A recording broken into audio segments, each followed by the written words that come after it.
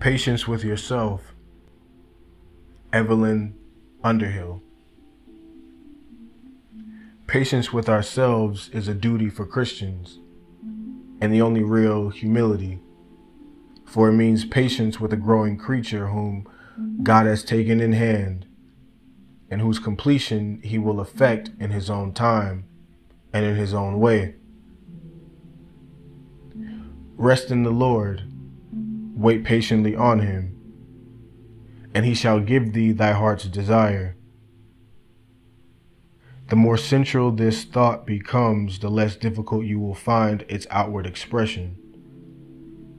That is to say, long-suffering and gentleness and all the encounters of everyday life. It is not always easy to entertain that pair of heavenly twins properly. In fact, we can hardly manage it at all without the help of the Spirit and constant resort to prayer. Yet even from the most practical point of view, long-suffering as is essential, a factor in the art of living as in the art of prayer.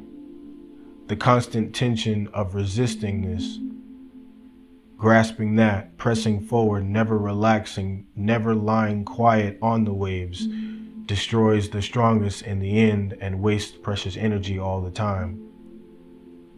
On every level of life, from housework to heights of prayer, in all judgment and all forts to get things done, hurry and impatience are sure marks of the amateur.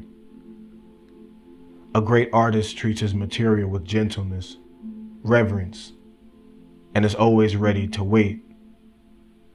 The great teacher never drives or hustles the pupil. The great climber waits till conditions are suitable before trying the awkward traverse. All these accept conditions and conform to them. So too must we do in the spiritual life. It is God who gives the conditions. Our part is to accept them with humility and cultivate the quiet spirit of acceptance. To adjust our will to his great rhythm and not waste the strength he has given us in fighting against the stream. In the midst of the waters, I shall be with thee. The fruits of the Spirit.